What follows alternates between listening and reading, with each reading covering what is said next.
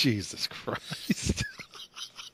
It is so fucking delayed. It's like clap, clap, boop, boop, boop. Boop, boop, boop. How's it going, Ryan? It's going pretty good, Harland. Where are we?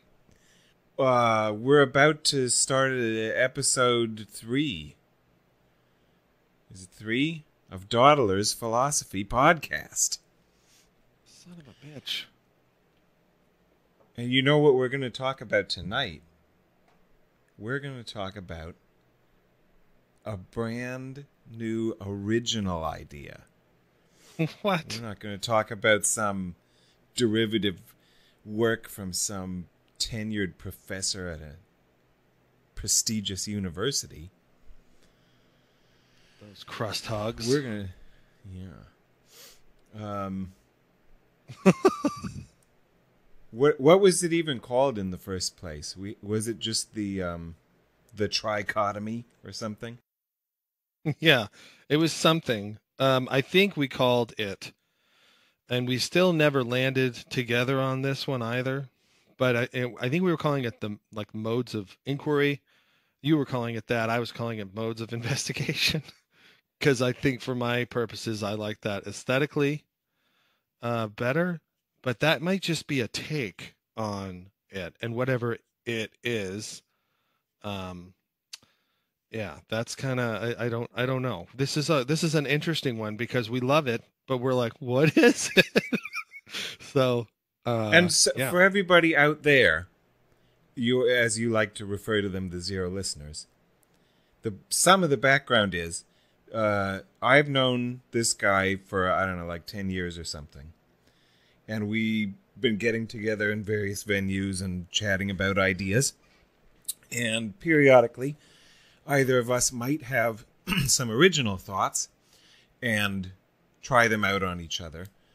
And a lot of the time, your ideas are really bad, so they don't go anywhere. But this one, you've had a couple that have been hits with me, and this is one of them.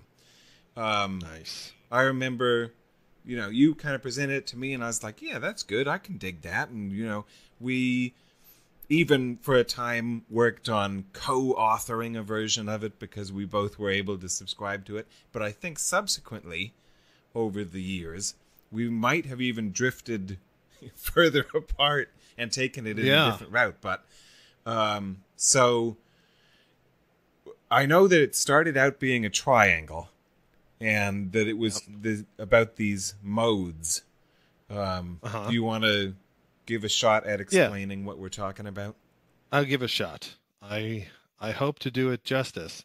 Of course, at the time, whenever this was first introduced or whatever, it was much more fresh on my mind and all that. But not that it isn't now, because I have thought about it. But the original version or whatever, it's been a while. But I think at the time I was just thinking about, ways in which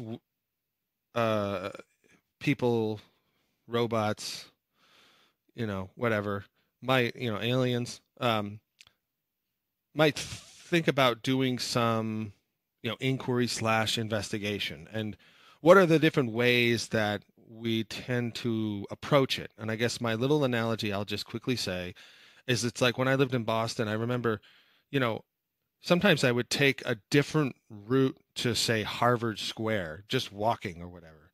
And it would just be like this completely different perspective, I feel like, just be like taking this whole other approach. And it wasn't the usual, it wasn't the thing I was most used to. And so it's kind of like that, like are these very, very different, not very, but these different ways of considering whatever, even it could be the same phenomenon that, is being examined or whatever. So I thought about, and I'll be honest, like when it comes to this kind of idea, I was thinking mostly about, individuals that stand out in one way, form, or another that I have interacted with over the years. And of course, including myself and my own thoughts and all that kind of stuff. And so I was thinking about, well, first, I guess I'll just start out with probably the main one that probably started this whole thing. And it was this whole idea of a truth seeker, this notion that some people, I don't know, seek the truth, but that in a way, that's kind of their whole view about whatever is important, that there be some element of truth or something hard, fixed, and immovable, something that can't be um, I keep saying hard and fixed and stuff. Now I'm going to say molested. So something that can't be, no molesto. So, um, so the idea was that I was thinking about people like that, and I kind of think I want to lump someone like, say, Richard Dawkins, or a lot of religious people, into this mode of like truth seekers, and I guess probably a lot of people in my like fucking Twitter feed, especially nowadays, if you think about the American politics and probably British politics as well. Anyone who's being interfered with by the Russians. There's this, fake news and all that kind of stuff, and now everybody wants the truth, and it's as if somehow we could kind of parse all that out. So I just thought, okay, well, that's one mode that people kind of maybe operate out of. It's sort of like a thing that kind of floats with them. Here's another analogy for you. In this truth thing, I always think now when I think about this kind of a mode is there was this video I saw once about this guy who's a camper, and I'll be really brief. But what he does is he takes like a drone and he just like, because the drones now have this GPS tracker thing so they can just stay within a certain distance from you, but like hovering above at some level. So you can be like, he's like on his hike and he's got like a point of view camera attached to him and there's some kind of narration and whatnot. And he's like, I'm going up this trail or whatever. But then he's got this like drone like hovering. And if I imagine it, like if you were on the trail and you were coming around the bend and you could see him from around the bend, you would see this little like robot following him, like in some kind of science fiction like story or whatever. But anyway, Like I kind of think that's, yeah, like it's some kind of a pet. And it's just, or a kind of almost like, let's say, even companion. And that's kind of what I think of with these, with the truth seeking mode. I think that's my like non-nuanced, this, it's just kind of more gut checky. It's not really, it's more visceral than it probably deserves. And anyway, in any case, that's kind of what I was thinking. So I had this one mode, truth seeking. And then I thought about like myself, and I thought, well, that's not really how I walk around. I don't think anyway. Of course, how can I know? I'm not the me on the trail looking at me with this little thing floating around. Maybe I do have one, a drone following close behind. But anyway, I kind of thought that my whole interest, and I had been reading this book by James P. Carse, who is I guess you could say he's a philosopher of religion. I don't think he's actually religious. He just studies this stuff, and he just tries to understand it or whatever. But he has this one book that I always return to. It is kind of vague and ambiguous, but it's a fun read, and there are lots of things that you can kind of get from it. Maybe I read a lot into it. I don't know, but I like it nonetheless. And it's a book called Finite and Infinite Games, and it just kind of was making me think about game playing, and I kind of feel like, that's kind of more like what I feel like I've been doing, at least in my life, because I was always very much into numerical modeling or just modeling in general, like, playing with the knobs, like I'm going to turn this knob here and I'm going to crank this wrench and just kind of see what happens when I mess with the variables. And I just love that idea, just like seeing how things can develop and the kind of different results you can get, what are the different behaviors of the model putting out that you're trying to, say, match to some phenomenon or series of events in nature or whatever. And so that was that one. And I guess I was calling that one, game player. Like there's game players out there. And then finally, the last one, though, I thought, well, I mean, really, Harland, I guess I was thinking about you. And I was thinking there's always people, and I was reading a lot of philosophers of science, But I mean, philosophy of science is something I've always delved into since, my master's or whatever. Because when you try and ask questions about some of the things you're doing, if you have a thesis, it's not uncommon, or at least seemed not uncommon to me, to be running into philosophers of science, not the actual scientists. So you want to know what is that and why are we saying it's that way? You don't like end up getting the scientists don't spend a lot of time writing about that, it seems. Some of them do, but a lot of them don't.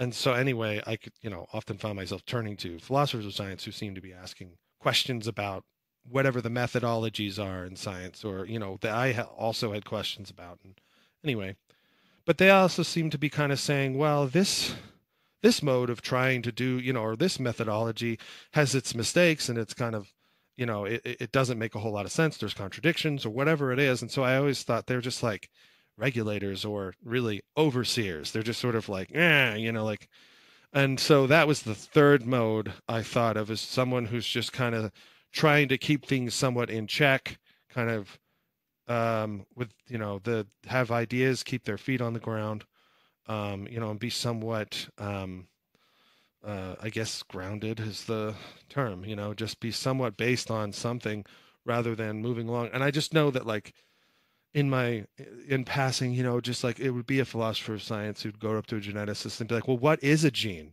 Have you seen one? Like, and so like that kind of stuff, that's sort of like a overseeing kind of thing, because game playing, you're just sort of like, well, that's this thing, and apparently it does that, and I'm going to move it along, and I'm going to, and so that to me seemed like less worried about definitions. I think at the start, these modes in this triangular shape that I just put out there for aesthetic purposes, they were kind of hardened at the time, kind of almost like categories, well, definitely like categories, I guess. And they were, it was like truth seeker and gameplayer and overseer and all that. And then I just started thinking, well, is that necessarily what I do all the time? I don't think I do. I don't think I'm just sitting there truth seeking or being a truth seeker all the time, or being a game player all the, like, I'm not one or the other. I think I can be a little bit of a bunch of the both, and or the all three or whatever, and that these lines between them are just sort of spectra.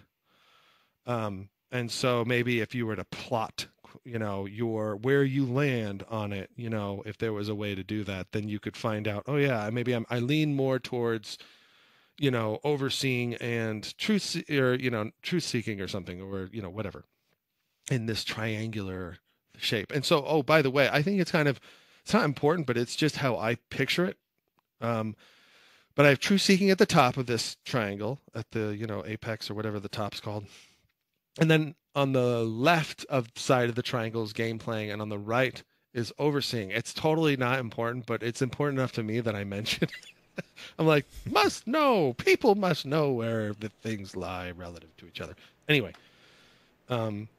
so that's kind of, I guess that's it. I mean, in a nutshell, what I was thinking, I think originally. Right, that sounds about right. That's what I remember the initial version as being. And as you mentioned, the little part about you realize that you are not one of these things all the time, and probably no one is all the time. That's one of the things that I like about this idea. That it's blatantly and obviously a mixture of false and meaningless. But it doesn't pretend not to be. That it's just clearly a optional gloss grid lens through which we can view things, but it is not pretentious. I don't think anyone would ever take this seriously and attempt to dogmatically stand behind this map and say something like, well, you are a game player, what are you doing talking about truth or whatever. It wouldn't work that way. So I think it functions well because one of my interests is in, as an overseer, in facilitating discussions and, designing discourse norms and improving interpersonal interactions of an intellectual type, And I think that these kind of things can assist with reducing irrelevant, unnecessary, superficial disputes. Because instead of... So you've got, I would call truth-seeking metaphysics might be a scientific realist, right? Like they're saying, well, no, the things I'm talking about are out there in the world, they're real, and maybe a game player is more like an instrumentalist or something. And they can say, well, I don't know if there are genes in the world. That's not really what I care about. I just want to further this line of research, and I'm going to use gene as the word to refer to this concept and see how it fits with the data and the model maps to the... Those two could get in a heated debate about ontology, or the game player could say, well, okay, well, this person's being a little bit more truth-seeking than I am right now.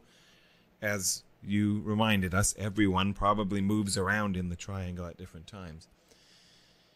So we can just say, okay, well, I'm being a game player, you're being a truth seeker, but we don't really want to talk about that tonight, so instead let's just it's a way to interpret ourselves and each other, I think, that can facilitate discussion sometimes. For sure. Yeah, I don't think we've yet to use it as... We may have tried to be insulting with it, but the other person's always just like, yeah, I'm good with that. You're like, you're just being an overseer. And the other person's like, sure, or whatever.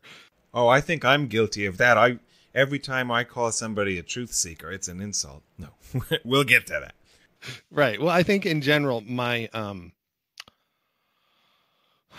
don't know, my view on it I'm totally biased, I guess, in the whole idea that, there is that approach that definitely I think can be taken too far. And then it's just guilt by association, from there on. And so I'm like, you bastards, or whatever, even though it's not totally that. But anyway, so yeah. So where do we go from here? Well, I don't know. I could talk a little bit about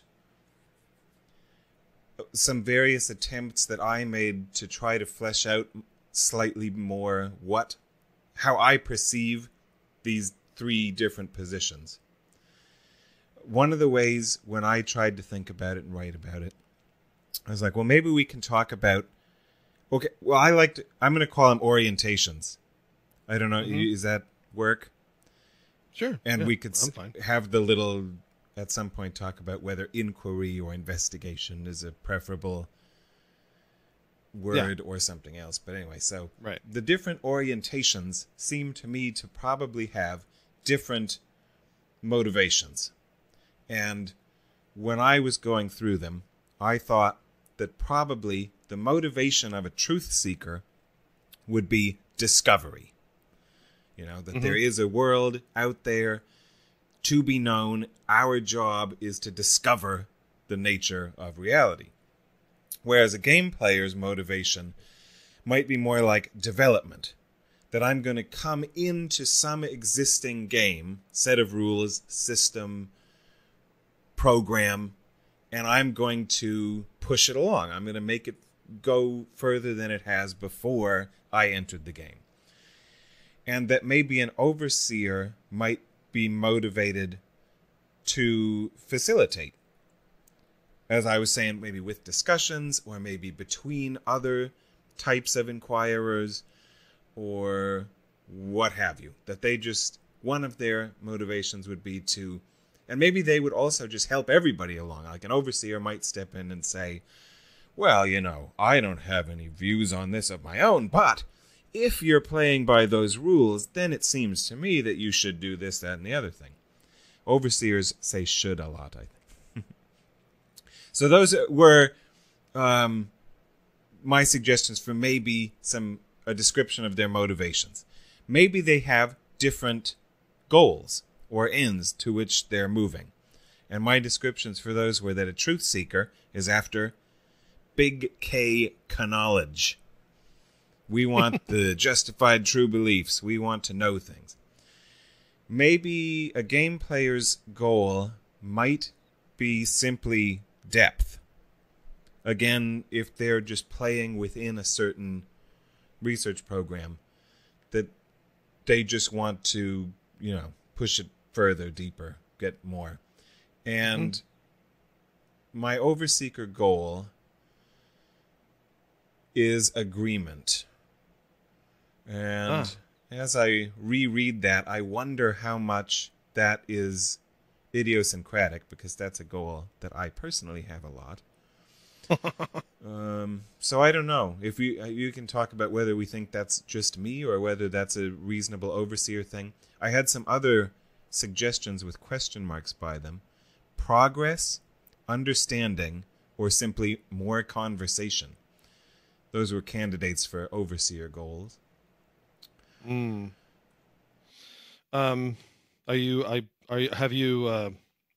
now a good time for me to step in at all, or step in it? Okay. Step right in it.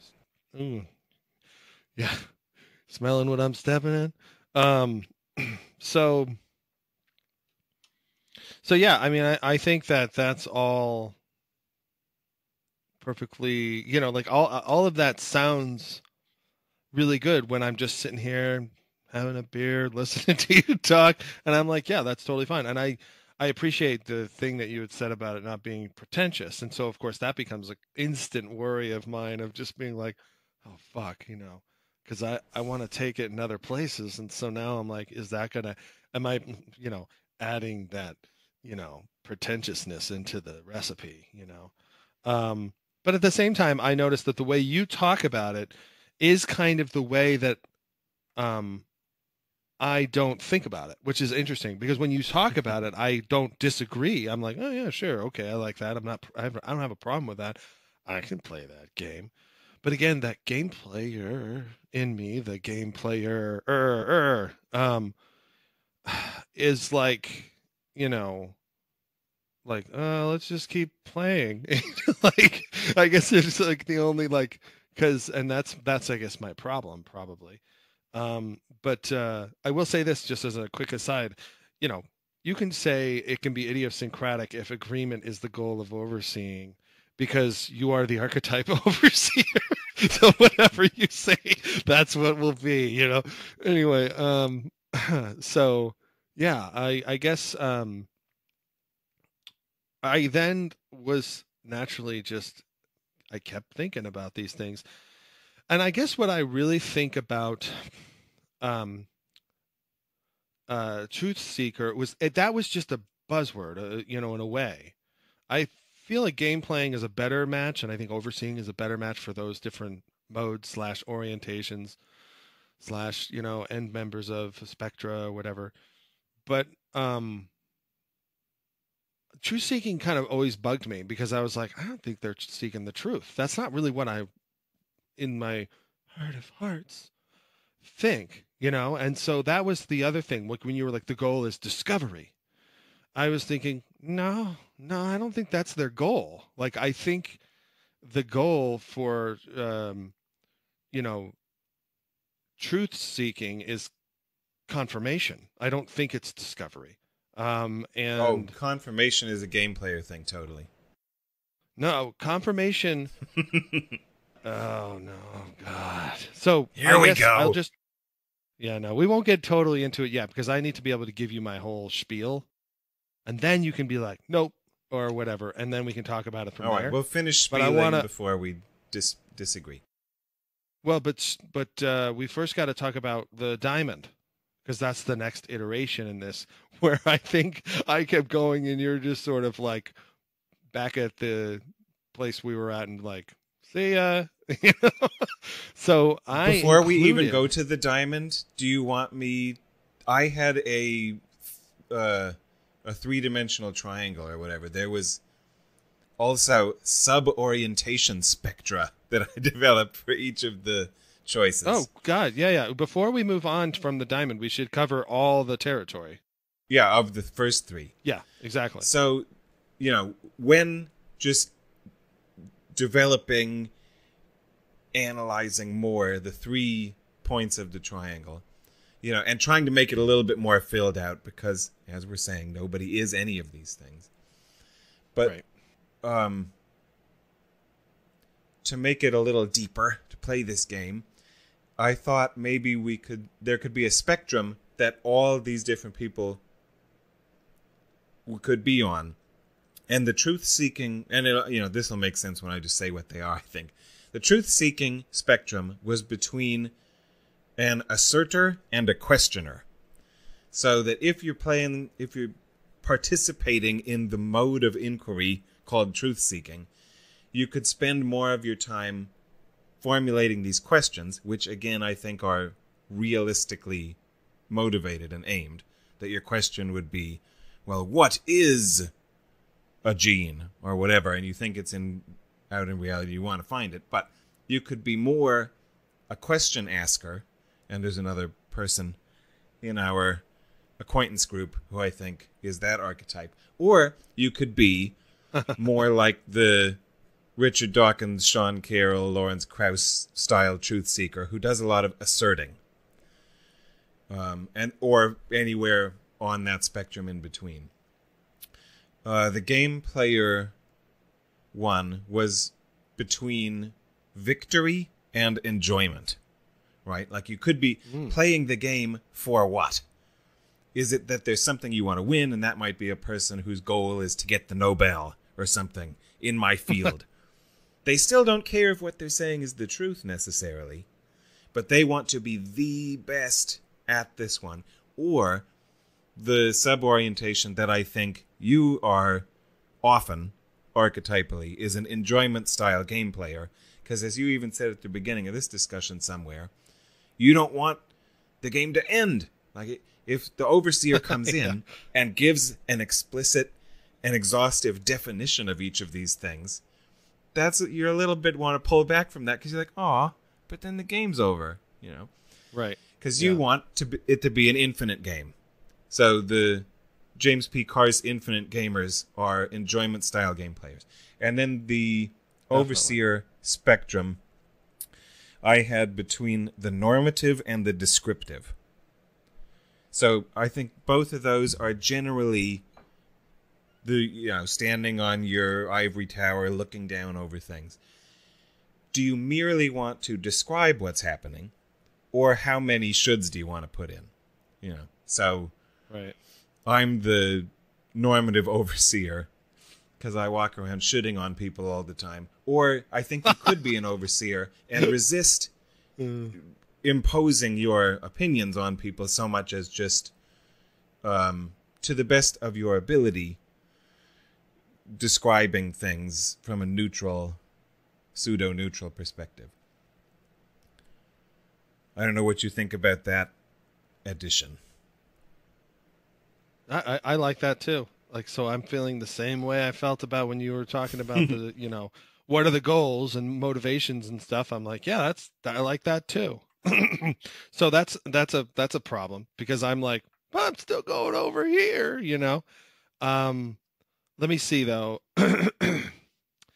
The yeah, I mean, I like the only thing that I guess would be the crux of the matter is I'm not saying that truth seeking can't ask questions or whatever, but it depends on what one thinks they're asking questions about, is it an inquisition? Because that sounds like, more like what I think it would be rather than I'm just off to try and find things, like it's to me it's I can't go into it too much until I've actually given my little spiel about things. But basically that's that's the only part where I get hung up in it. I guess it still is on the truth seeking because to me that's still the one, even though it's kind of the one that I started with, it's still the one that to me has the less amount of oomph to, you and I, because maybe we tend to be more in the realm of game playing and overseeing respectively. It's kind of one of those things that it might be deeper because we're more familiar with those areas or something. Maybe not, but I was, it's just one thought about it. But so that was my only thing about that. But otherwise, I like it. I like the approach. I like because it's still simple. It's not like I was talking about with when it came to like the Chinese room. I thought it was all kind of tortured. This doesn't seem like it's like, oh yeah, it's just a natural. You're just kind of like plucking out two lines out of the one orientation, and just doing it the other two as well, and just placing a couple things. It just seems, maybe it's the symmetry or something, but nonetheless, it's still nice. I don't mind it at all. It just makes our the space in which we locate people and ourselves in order to interpret them, it just gives us another dimension so that we can be even more specific in our interpretation. But yeah, at the same, absolutely. More specific, but also, even more false. Because obviously all of this is completely arbitrary, but. Right. The only other thing is that, I guess the triangle with your up and down might be kind of like a block, like a triangular block, and so you're somewhere within that chunk. Not, and that's the added dimension that you were talking about, and that's what I mean. Yep. Yeah, exactly. That makes sense. And I like it. So there's that. So now it's like, well, how are we gonna fight about this? And I'm guessing that just because of who we are, I'm gonna continue on in another direction, and then you're gonna be like, no, give me my triangular block. Right. So up to here is where we had kind of worked on it together, and there was some amount of all right, this is all good. But then you went off the deep end. And then you came back and told me one day, guess what? It's no longer a triangle. I made it a diamond. Yeah, I made it a diamond because, diamonds are forever. Oh, so yeah, although this diamond doesn't last very long until, it's kind of a brief moment. I always think of like, and this is probably not relatable to anybody but myself, but and all 0+ Harland listeners, but it's like decay chains, and some, like when uranium decays to some lead or whatever.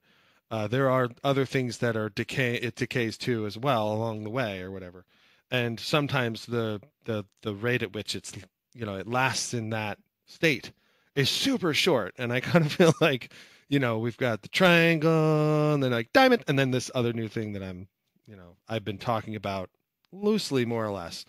But, when you and I talk, because I know you're not into it as much, I haven't been talking to you about it. So for me, it's all long-lived.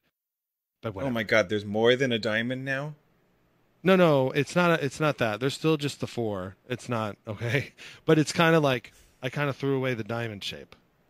Yeah, that'll be new to me as to the audience.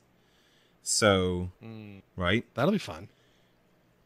So do you want to do the diamond first before going into Absolutely. Okay. Yeah, we should do the diamond first because that came next.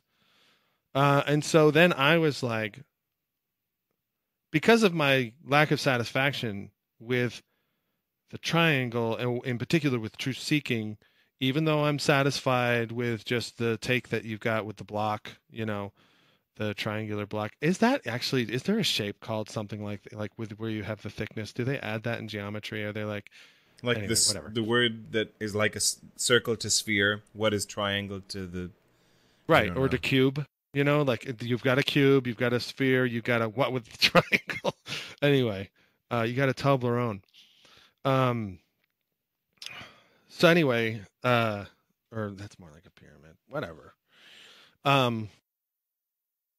Prism? Is it a prism? Oh, I said pyramid. Pyramid, yeah. I was saying, is it prism? Would that be a word for it? Maybe. I don't know. While I'm talking, you can look that up. So, and that would be good to know because I'd use that word if that's what that meant. Um, so anyway, yeah. So then I was thinking, well, because of my lack of satisfaction with truth seeking, and because of I think the way that I kind of initially and kind of ultimately am thinking about it, that orientation, um, I did think there's an opposite to that, or not like it's not it's not any more of an opposite to truth seeking than overseeing is to game playing, but there's an axis or whatever. There's something that lies between them. The axes came out almost immediately after I created the diamond, but I didn't. I felt that axes and talking about quadrants, which I'll talk about in a little bit, is kind of boring. So anyway, um, so I added engineering. That was the fourth one, and so now your triangle with true seeking at the top, game playing at the left, and then overseeing at the right. Now at the bottom you've got engineering. And the reason why I was thinking about engineering was because when we talk about things, a lot of the things that, or the kind of position that we often take when we're talking about things is often we don't take this truth seeking position. We often take what I would call like an engineering position in that, well, it's, I don't know what, the truth is or whatever the fixed points might be out there, reality or whatever it is. But I can still build a bridge. I still can construct something. I can still work with the world. It's not like a thing I can't do anymore because I don't have, uh, you know, truth seeking. But at the same time, it's not necessarily game playing because I wouldn't rely on a game player to build a bridge. You know, they would kill you with it. With the construction because that's not what's important to them. Are hard and fast things. What's important to them is the dynamics. Is the things that are moving and in play. And so, of course, the analogy, just to quickly throw it in there, is like I like American football, professional American football, NFL, cracking skulls. And it's sort of like with game playing and overseeing, it's like there's a lot of things happening that the refs, who are the overseers, or people who are overseeing or putting on that hat anyway as overseers, have to keep track of. There's just a lot going on. There's a few of them there, but there are fewer overseers than there are game players, and the game players are all the players on the field. And the game is fast and it's moving and it's just things are just flying.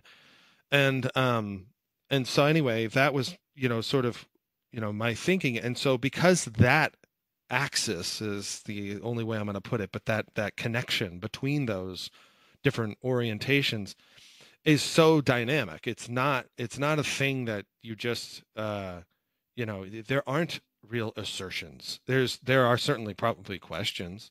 There are certainly probably hypotheses, but there aren't we know there is this or whatever. Just like I was thinking when it came to engineering, they could be like, well, we know that, this, if you put, go back to the, to the Gould thing that we did, the horrible episode last time. But, we know we can put a dome on some arches, and the arches will hold that dome, and we know arches are a great way to, build walls or whatever it is. Like, it's that kind of orientation towards, whatever it is that we were trying to do. It's, investigation, creation, all these things. Anyway, and this might be where I veer off and Harland's like, wait a minute, but we're not there yet. And I haven't gotten to my spiel anyway. But that was the fourth one that I added, engineering. So I thought engineering was on the other end of the spectrum from truth seeking. And I can't really but give my spiel as to why I thought that. So we can, if you want, we can stop for a second and then you can see if you can do whatever you want. What do you mean you can't? Why can't you? Because you need some. You need a foil to play off against, or what? No, I mean, all right. Well, what do you? I didn't. So when you came up with number 4, I less like it. Right? Like we were saying, when you put out the first thing, it was aesthetically pleasing to me. I thought, yeah, this is good. It doesn't ring any alarm bells. I can see some usefulness. I like it, and I will work on developing it further. With Right. adding engineering below truth-seeking and turning the whole thing into a diamond, I didn't feel the same sense of cognitive harmony. And when I thought about why, it started with wanting to collapse engineering into game playing. Because the way I understand them, I think of engineering as a subtype of game playing. And it's the people who play the sort of game where you're constructing something with found objects, with materials, rather than with words or concepts or ideas. You can play games with lots of different stuff. If you play games with objects, then you're an engineer. But it's still just game playing, was my first thought. Then, after some discussion, I began to wonder if I actually thought that engineering is not on the same level of abstraction as the other three. That engineering isn't really a mode of inquiry, but it's rather just a basic activity or something, like playing football or whatever. You know, well, I guess it's a level up from playing football, maybe playing sports or something. But because I was thinking the other three, over the minuscule number of tests that we've run, seem to apply to a lot of endeavors. Like, you can do these things as a truth seeker or as a game player or as an overseer, but it doesn't flow as smoothly to say, oh yeah, I'm engaging in this investigation as an engineer. Well, if you're just engaging in this investigation, then you're not engineering anything, because engineering is, you need to be playing with blocks and putting things together and making objects. Obviously, it all depends on the definitions of these terms, that we never gave super strict, explicit definitions of the truth-seeking, game-playing, overseeing to know. And I think we understand them differently. We already had a brief frictive episode about game-playing a second ago.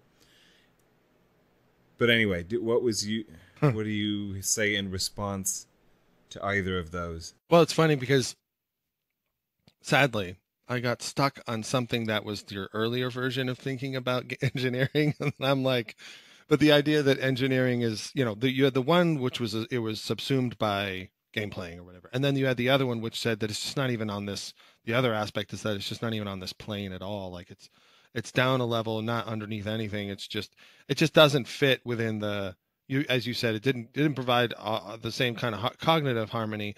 And I think what you're also maybe saying is that it also doesn't provide the same, it's not in the same weight class, it's not harmonious in that way. So it's kind of like it's either a lightweight or whatever the idea is, undefined as all of them are. Right, I'm just saying you should, if these three things are somehow worthy of being on a plane and compared to each other as equivalents in at least this one dimension, you should be able to take any sentence that you stick one of these in as a modifier, and you should be able to stick them all in. And we had found some sentences where I was like, yeah, X, Y, and Z in a truth-seeking mode, okay, sure, in a game-playing mode. But then if I put in an engineering mode, it just didn't make any sense. So it doesn't seem to me to be a mode as the others are. Right.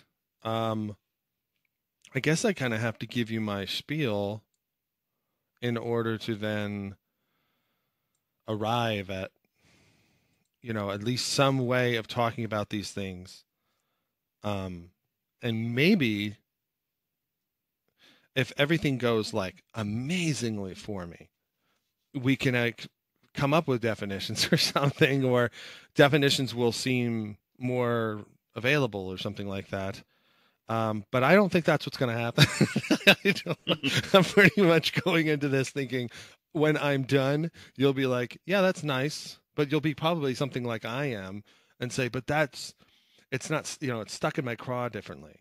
Uh, I just want to say to all zero members out there that I think this is why, and it hurts me to say this because I'm having a lot of fun, having some drinks, and we're chatting about fun ideas and stuff. But the problem here, which is the sobering point, is that when you don't have definitions, what the fuck are we talking about? And so you and I have gone in clearly these different directions, as fun and interesting as they may be, as well thought out and as, cute and all that kind of business as they could be.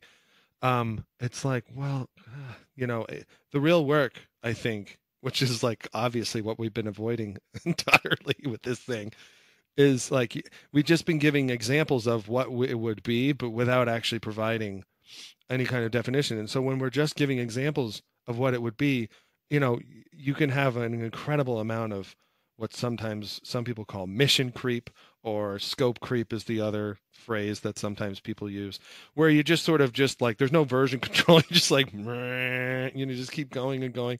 What this thing project needs is an overseer. That's kind of that's the problem, is that I think we get too excited about it because maybe it's so aesthetically pleasing.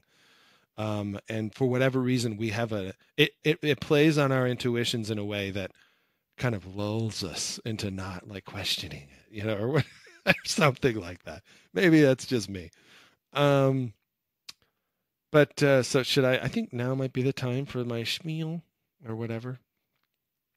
What do you think? I am prepared. Okay. So I'm going to be reading all zero members, so I apologize. I'm going to try and do it in a way that's like talky, but it's best that I do that because I'll say something that I didn't mean to say, but because my brain is just like, I'm tired, and throw it out there, and then it'll get stuck in Harland's brain, and he'll be like, what about this? You're wrong, and so I got to read. So anyway, okay, Harland, refresh your glass. I think of there being like two axes. On, let's say, what is traditionally called the y-axis, there are the end members of truth-seeking and engineering, as we have discussed them to this point. On the x-axis, there is game playing and overseeing. The axes intersect in the middle like a goddamn cross. And, one could consider there being 4 quadrants if you wanted. I know that's sort of popular among some people these days. Or at least I've seen it around lately. So I see going clockwise, northeast, south, and west, like as I said before, as truth-seeking, overseeing, engineering, and game playing. But again, that's just me. So I consider the y-axis the axis of overdetermination, and the x-axis as the axis of underdetermination.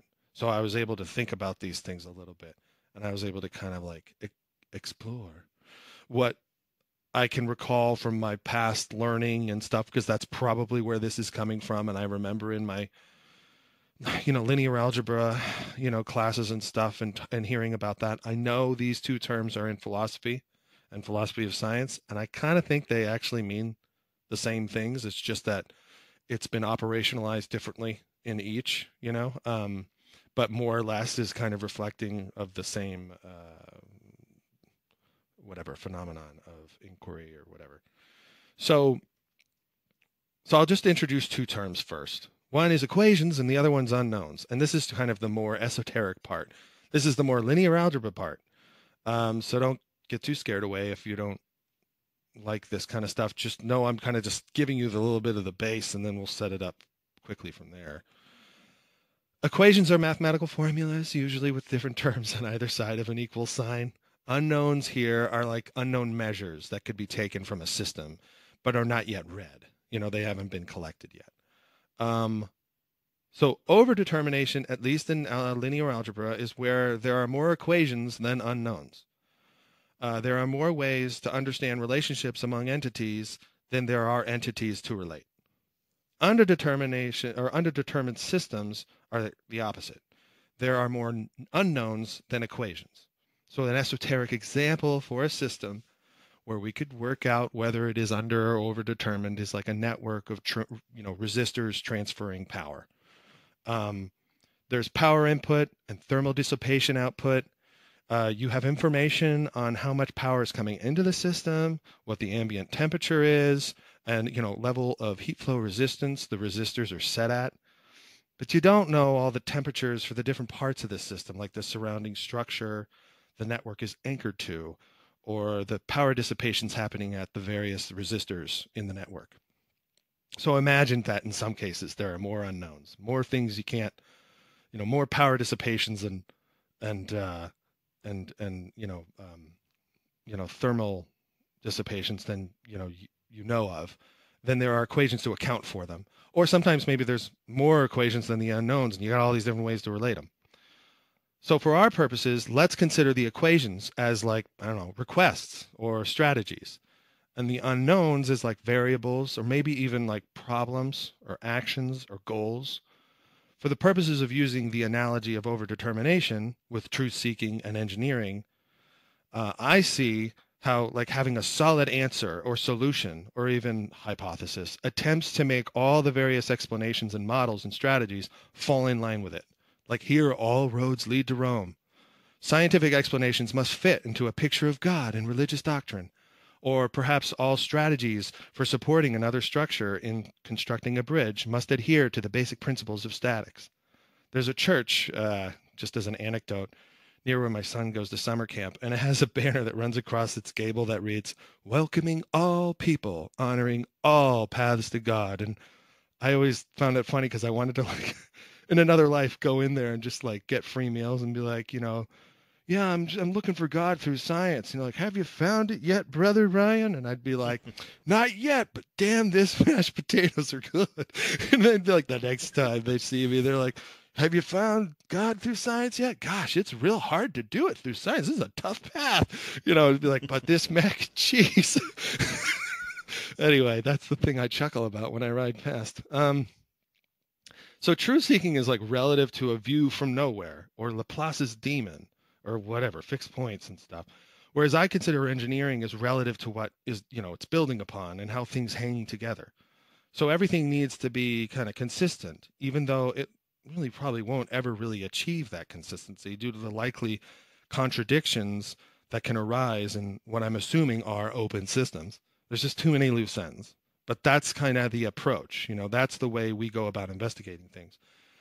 And to quickly play off of what you're saying, Harland, about engineering and why you don't think it jives, I think it does, because there's always an investigation in a way with engineering, because every setting is different. Everything is always going to be new. You have your your statics, and things must uphold those principles or whatever. And so you go with that. Things must align with that. Maybe there's various different ways to solve the problem. You've got a suspension bridge instead of another kind of bridge or whatever it is. But, like kind of I was helping a general contractor friend with, demolition and all this kind of stuff.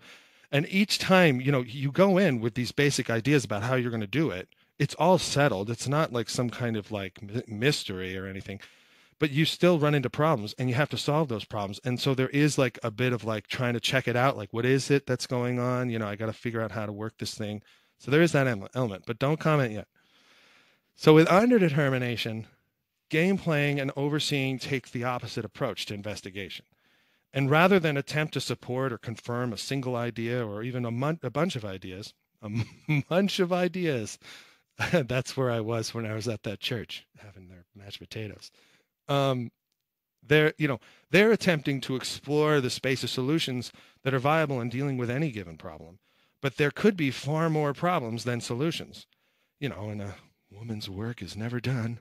So the work along the axis of underdetermination is not confirmatory, like overdetermination. It's exploratory. For truth seeking and engineering, the results are important. There is a God, or there is a way to support a dome in a cathedral. Everything else must be kind of in accordance with those ends. For game playing and overseeing, the solutions aren't more important than any, the ways that you get there. But sometimes there's, these tapering triangular shapes that arise, or there's some other things that happen as you're exploring the design space, trying out new things. And these things can become things in and of themselves. Sometimes we get too excited in playing the game, and there needs to be some kind of version control. There's a regulation, standardization, oversight, so we make use of it later. We need to always remember to define our terms, which we don't do in this case, but whatever. Like if we wish to be consistent in our paths to solutions so we can return to them when we want, which is something actually is a lesson for us here, I guess. If game playing is like players on the field executing plays, then yeah, the overseeing is done by the referees or whatever. And I was thinking about there's in pro football, there's the example of just like I would say like an everyday game playing overseeing activities or whatever would be just some kind of like crazy interesting deception that's sort of within the rules, but nobody really knows if it's within the rules as it's happening. So like everybody hates the New England Patriots and Bill Belichick, and he's the evil Darth Lord or Dark Lord of the Sith or whatever. But there was this one game 3 years ago in the AFC divisional playoffs between the Patriots and the Ravens, and the Ravens were pretty much like if both teams tried to just show up and play like mano a mano, the Ravens would have won. But and I'm just saying that, but they seemed to be in better control. Their players were making plays against, it just seemed like a weaker opponent in the Patriots. But what the Patriots did was they decided to screw around with who's eligible receiver. So like sometimes it would just be this, and they could go in to one of the refs, not all of the refs, but just be like, 75 is an eligible receiver, even though he's like 314 pounds, and he's obviously a left tackle. And like, but then the running back would be like, I'm ineligible. And he'd just be out there on the right wing or whatever, just like standing there, and he'd be covered, but the left tackle wouldn't. And so they'd hike the ball, and the guy would run, and Tom Brady would throw a pass to him or whatever. And even like I think one of the first times, if it wasn't the first time that happened, the Ravens coach ran out on the field, and he ran out on the field yelling and screaming while the refs were like, "What's happening?" Like they were like, "I don't understand. Like what happened?" And they had to like check. And finally, one of them had to be like, "Yeah, he called him in as an eligible," and the other guy's like, "Yeah, he said he was ineligible," and so it totally made the whole thing a muck. But the Patriots were in like a hurry up offense, so every time they would do it, it was just like bang, bang, bang, and like the Ravens just didn't know what was going on. And it's kind of similar to like, when the guy ran out of bounds. There's this like an old story about this team of Native Americans coached by Pop Warner. If you want to know, you can probably go to the archives at Radiolab. It's a great one. It's sort of about the history of American football or whatever. But he has they're playing against Yale, and Yale's just kicking their butts like physically, because they're all just like, future doctors and lawyers and political leaders, and they're all super white and all that kind of stuff. And they're just pounding these poor, malnourished Native Americans who are just angry and raging at their existence and love football to express that, but still can't beat the bigger guy. And so Pop Warner tells the receiver, just like, who was getting his butt kicked the whole time, couldn't even get off the line of scrimmage or whatever. He was like, go around the bench next time he does that, like pushes you out of bounds and all that, and just like run into the end zone from the other side, and we'll throw it to you. And that's what they did. And so like the refs, like there was no rule against that at the time, and they were like, oh, touchdown, like. So that's kind of like, I think, run of the mill stuff between game playing and overseeing and stuff like that. So that was just a thing I felt I needed to say. Edit that out later, but anyway, it all kind of reminds me of the dichotomy of finite and infinite games in James P. Cars's 86 book of the same name that we mentioned earlier. The underdetermined axis is like an infinite game, and the overdetermined axis is like a finite game, insofar as a finite game is played for the purpose of winning, and an infinite game is played for the purpose of continuing the play. And that's why I don't agree wholeheartedly with the approach that you landed at, which I'm not saying I completely like abandoned it or whatever. I like it too. But where I was coming from, all these things are in your head, the linear algebra, reading finite and infinite games, and you're thinking about these things, but they're not quite landing. And it took some time for them to actually kind of fall and place where I thought, oh yeah, that's kind of what I think I'm thinking, if that makes any sense, which it might not. But anyway, I will stop there. That was fun and great. We'll see how much of it I got on the first try or how much needs to be reiterated. In general, I liked most of it. I mean, I don't have anything to pounce on and complain about. I don't know if over and under determined are the best terms. Maybe they are. So the way you were spelling it out, you have equations and unknowns, right? And equations are mathematical formula with an x on one side and a y on the other, and they're set equal to each other, and you solve for, right? Is what equations are all about. And then unknowns were possible but as yet untaken, unextracted data from systems. Can I rephrase what I think you're saying? Yeah. So are you saying that you think that I mean like the X and Y axis, that like somehow there's like some linear algebra happening over the top of this truth-seeking, these lines where the end members are like truth-seeking, overseeing, etc.? Is that what you think? Like I'm just sort of like, yeah, and there's, that there's some sort of equations that can, in theory, be put over the top of this and solve the problem? Is that what you're thinking? No. I don't... No.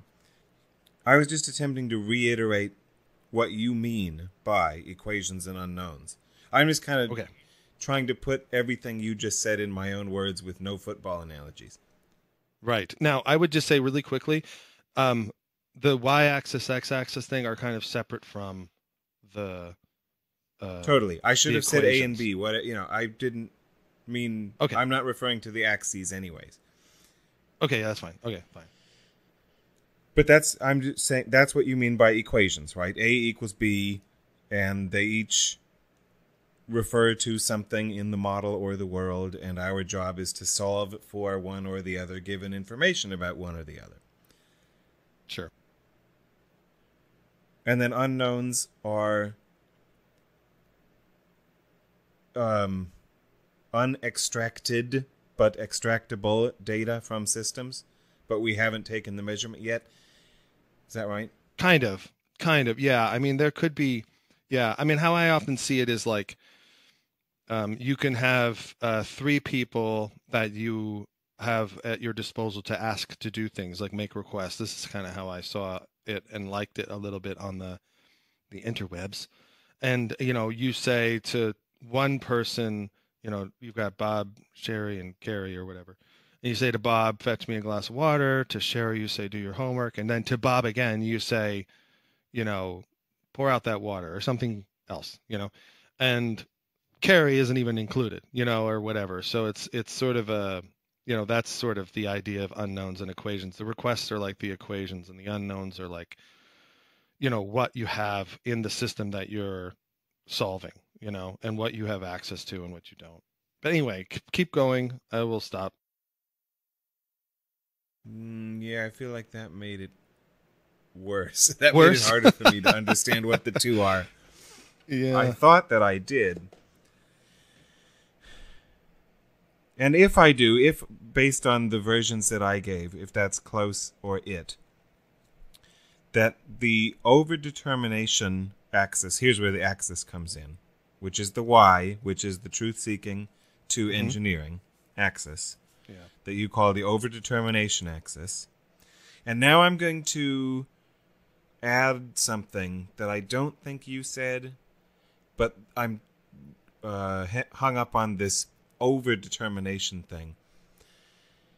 And I'm like, where does the over come from? Rather than just being the determinism axis. And there's one equation for every factor in the reality.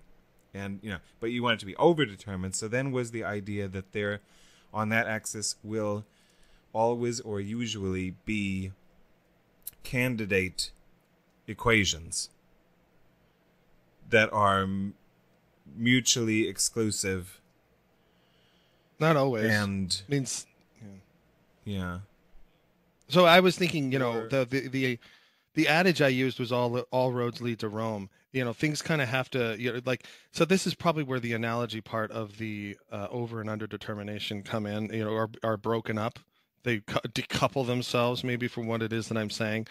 And so I was trying to kind of use it, and then I keep the words as well, just to kind of keep the reference there. But like, the idea was that I kind of want to use it as sort of like I want to use the idea of it as tension in the band or the rubber band or whatever, to be able to like shoot off and to get to this place where I'm saying, there's, you know, you can have lots of different explanations, but that, ultimately, this is why I think it's kind of confirmatory in the way that truth seeking and engineering operate, is that they're like, truth seeking, it's already got this idea about truth or fixed points, and so things have to kind of, they fall in line within that, and so you don't have any kind of, you know absurd ideas, like things that are, in the truth seeking mode. I can see someone saying, well, that's impossible, that's not something that can happen or whatever. I can see there being when one is oriented in that way a little bit more strongly, they can be a little less interested in alternatives, or what have you, because they're trying to fit all of these things into this, it's kind of like confirming a hypothesis. You want to see if, the different, models or, data collections or whatever, the different sources or controlled experiments or whatever, all kind of point towards this one kind of overarching idea, and so that's kind of what I was thinking. And I guess that's sort of also in a way what engineering is about, because they have their basic, like I was using the example of like statics or whatever, load bearing walls and so on and so forth. And that is, even though, not every situation is exactly the same. It's not, you're not operating in a vacuum. So there's always going to be little differences. And so you have to still try and solve the problem, but all the different ways in which you try and solve that problem have to kind of cohere or adhere to that, underneath that umbrella of like statics. Like, we have this notion of things have to kind of fall within that. So you can come up with various different ways. Usually in, like, if you're a general contractor or something like that, and we're using very materialist, real world kind of examples here, but you've got, whatever the situation is, that you enter into, and then you got to come up with ways to kind of solve it. There could be a bunch of different ways, but they all have to adhere to statics. It's that kind of thing. So like there is a, everything has to adhere to whatever, some physical laws or some basic principles of biology or something like that. Like, that's kind of what I think truth seeking ends up being in the end, in that end of the spectrum. People, I think people who are religious are truth seeking, I think, and they often call themselves that. Maybe it's a phony or whatever, but they're still engaging with people who are like scientists and stuff like that, and they're still trying to get things to fit within their, I guess, worldview or whatever it is, the thing that they think is there, because that's kind of, to me, that's the care, is the results, the outcomes, that's what's important. What we have, that kind of like, you can't take this away from me. We possess it now. And you don't have to look at it in that kind of negative light. I'm just trying to get the point across. You said a few things in there that I think I'm going to come back to, that I'm going to use to question whether it actually should be grouped, or what we could gain by adding the additional grouping of the hypotenuses. That I think there's a lot that's the same between truth seekers and game players, and overseers and engineers. But before we do that, I want to finish running through your 4-part thing. And we were working on this number 3 being the over-determination, at least as a term. And I wonder if, and that what you just said didn't help me with that. So, right. Maybe it has to do with, you're saying this is a term from linear algebra? Or where was this term from for you? Yeah, it was just from, linear algebra. Okay. I don't know what it means there. And I wonder if it's different than the place that I'm familiar with it from the metaphysics of cause effect and stuff. The way that it's used sometimes in some philosophical works is that an event is considered overdetermined if it has multiple effects such that we're convinced by various counterfactual reasonings that if you took one of those effects away, the event would be the same. And the famous example is like a person standing in front of a firing squad and of very high quality marks people, such that, you know, you've got 7 people all shooting at this guy and every one of them puts the bullet through his heart. So then we reason counterfactually, well, if marks person number 2 had misfired, the convict would still be dead, so that their death is overdetermined by the firing squad, because it would happen even without some of the causes. Do you, like, how does that relate to you and to this? Just fine. Say more about that. What I mean, how? So why is the y-axis called the overdetermination one? Because that's the one where, like I was saying before, and maybe if I just say it again, I don't know if that works or not. But now that you've asked, maybe because I said a lot, this isolating this just out, maybe that would help. I don't know. I mean, do you want to just at least think about me trying it like that?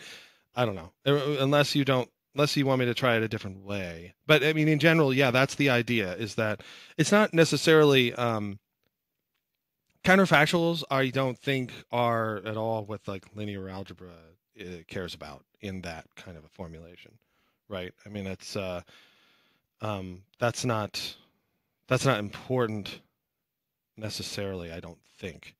There can be perhaps contradictions or, you know, inconsistencies or incompleteness or whatever, but I don't think, I mean, maybe that's all that all these people mean together.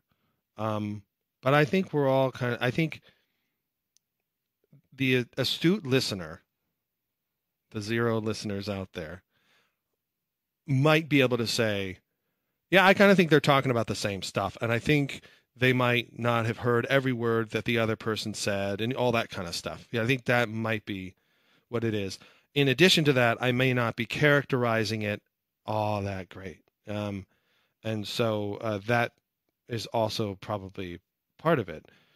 What I care about in the end saying, or at least taking from this overdetermination stuff and underdetermination, is the idea that you would even say, well, it doesn't matter if that guy missed. He got shot and is dead anyway. Well, it doesn't matter if, you know, this new scientific, or even, you know, let's say, like, it doesn't matter what neuroscience has to say about perception. I'm a naive realist, and things are, you know, absolutely as they come in. You know, it's that kind of sticking to your guns, more or less. It's confirmatory. So maybe you could say, oh, there's confirmation bias, but you might be able to say there's bias and everything. So I'm not worried about that part. And I'm trying not to sound too negative on that side, but that's just kind of where I naturally just go every single fucking time. But that's the idea, is that it's more confirming of the things we already have. And in some cases, like engineering, it can be kind of, you know, I think it can be quite useful. I think I lean in that direction more or less, is, hey, you know, we have this thing and we can use it, you know, maybe even, game playing. In game playing, you can like quickly go to the engineering and set something up, because you can just use those basic principles and then start to explore in a different way. You know what I mean? Like, you can kind of bounce between the various orientations to whatever degree, you know, to be able to accomplish your projects. And so that's kind of where I was going with it. Whatever you said in the middle of that, I liked. But now I'm trying to remember what it was. that it doesn't. What you said, what I really care to get at here is the distinction between, on this y-axis, it doesn't matter what we say, the system is what it is. It's maybe the objective axis, subjective axis. Like, it doesn't matter what our model is, the truth is the same. But on the game player overseer axis, it's kind of the opposite. What we say is what goes on this axis. We're writing our own game rules, or we're.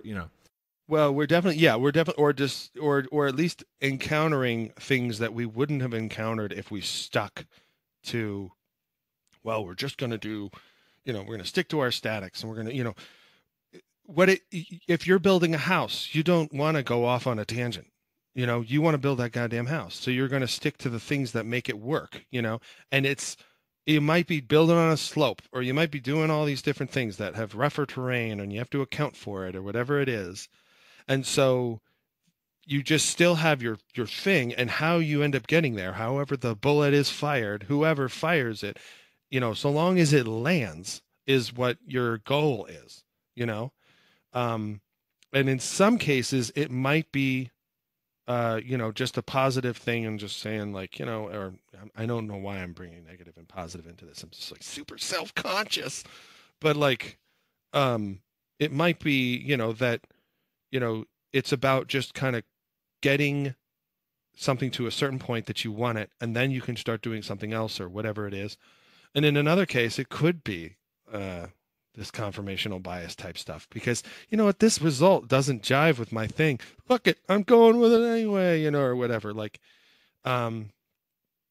it can create a cognitive dissonance, maybe even, and you might just reinforce your views.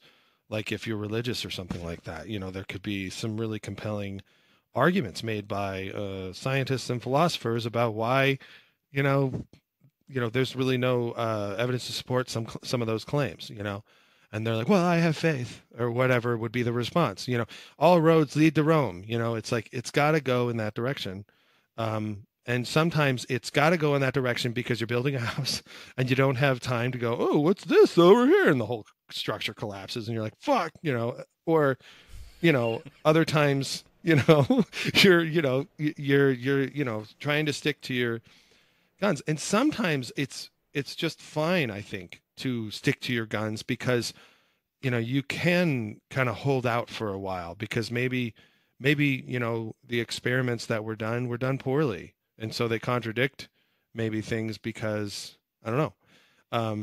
Maybe you can say, hey, science is the best game in town right now. And so we're going to stick to that, even though maybe there's eventually, 5,000 years from now, people will be like, there's no reason to do science. This is such a archaic thing, or what, I don't know, and they have like goobly doop that they do instead, which is so much better. So anyway, I'm just trying to, like, that's kind of how that's, I think, my original intent in that formulation. But even now, I still struggle to say things really concisely and to the point, because as the game playing aspect of me, which overrides most things, I get super excited and I lift off and I'm like, nah, and it's not even on the ground anymore. And you're all like, we need to tie this to the ground. What the fuck are you saying? This is what I mean. Anyway, still no definitions.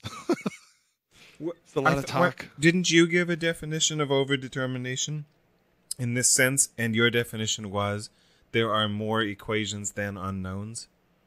Yeah, but that was determination, not truth seeking, and I don't feel like I've given. Yeah, that's what I meant. So I don't know. We probably. This will be the last time I even push for it. I get that we're probably hitting this one too many times. I don't know what that means. There are more equations than unknowns, because, and maybe this is again coming from the overseer position. There are always an indefinite number of unknowns. They are unknown. How can you even compare number of equations to number of unknowns when you don't know how many unknowns there are? Maybe I should read something, because that's kind of where I was able to go back and go, oh, I underlined this years ago. and I wrote "All roads lead to Rome" next to it. And this was That's back when supposed I to was be in the way, the school. key to this. Well, that's just, you know, I was in school. I didn't know back then. It's just, this is pretty. Uh, I don't. I mean, this is not. This is a book called Numerical So Methods. is Rome the known or whatever? So there's the one destination, and it's known, and then the equations are the roads, so that there's many different roads Mm-hmm. to get there, but the destination is the same. So that's Right. the to me that's a very. It wouldn't have to be though. Says the overseer. I want, at first I'm like, well, that's a truth seeker type thing. But you could be a truth seeker and be some kind of metaphysical pluralist and say that, no, there's not single destinations. And I'm not saying that there absolutely has to be. Like if you're even a physicist, you can be like, well, we've got relativity, we've got quantum dynamics. We don't know how to connect the two of them, but we still like them, but maybe there are various other things going on that people are trying to work with, like strings or symmetry or whatever. And, they're trying to get towards some particular goal, and maybe there's just more paths than there are, um, actual destinations or something like that. Anyway, maybe that was not good, How but let about? me read. Oh, okay, yeah. You can how about later? How about later, Harland? Um, and it's not like this is going to be profound. That's the other sad thing that I like interrupted you. You're like inspired. You're like, how about? And I'm like, no, some boring text must be read. Um, okay. So if you think of like a matrix, you can think of a square matrix where it's n by n, where you have, or you could say m by n, but m equals n. Does that translate anyways? God damn it. Yes, it's a square matrix. Okay, okay. You could have something like that, and that would just be a determined system or whatever. And then where m, like you could say the number of uh, rows there are in this matrix.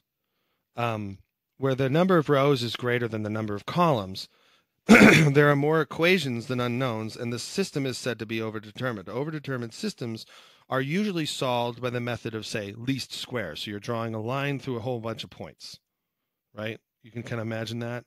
Can you picture, a regression like that? I can picture a line through a bunch of the numbers. I don't know what a regression is, but But just do the points in a y and x axis. You know what I mean? Like, have I know you've seen lines get drawn between data points plotted in a y and x axis. I don't know yep. how you would have gotten to this point and having not seen it. But so that kind of stuff.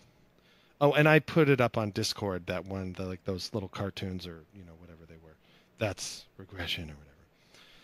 So that would be like an overdetermined system. A common application is to fit a set of m of x, y data pairs to an equation involving n coefficients. So then when m, or the number of columns, is less than the number of, or the number of rows is less than the number of columns. So before you had something like a tower, now you have something like a squat building, or the tower fell over or something like that. And the windows are the point, the nodes or whatever. There are fewer equations than unknowns, and the system is said to be underdetermined. An underdetermined system may have no solution, or an infinite number of solutions. A typical application of underdetermined systems would be like numerical optimization or something like that. So then it goes on further from there. But that's kind of the thing that I was pulling from, and it's all very it just, for some reason, makes sense in my brain. And then, of course, I have the advantage of looking at the pictures. Um, I should probably be nice and tell who the person is who wrote the book. It's Gerald Rechtenwald, and he's just like a computer scientist. Anyway, but yeah, that did nothing for you. it's been too long since I did linear algebra. What it did for me is make me suspect that it's a different use of the term over and under determined, and one that I'm not familiar with how to use, so therefore can't critique, and might just say, oh, those are the perfect terms, if I knew the terms of art used in that domain. Right. No, I think it is. I don't know how to connect them for you, but I think that it is. I think it's probably stems from logic, which is probably where the philosophers of science are pulling from that as well, and then coming up with clever ways to, communicate that to those who maybe aren't as familiar with logic. I'm guessing. That's a guess, guess, but that seems like a natural, evolution to me of the usage of these kinds of terms. I was going to say, how about calling them externalist and internalist? I mean, I think that's nice. I can go there. And by that, what makes me go, that's fine. It's not something I'm going to adopt, though, because I don't think we should abandon the other one yet. I'm not going to yet until I have confirmed whether or not, confirmed whether or not I actually should. Like right now, it's just you and me talking, and that's fine, but I know that I'm going to encounter some more stuff over time. Anyway, but I like external and internal because I think external is very much that y-axis. Is that correct? Yeah, that you were thinking, right. Where it's all very much oriented towards some some outer thing. It's attempting to verify or attempting to cohere, adhere, whatever, to something. It could be statics, it could be God, it could be whatever fucking the truth is that Richard Dawkins wants. Could be all that kind of stuff, maybe.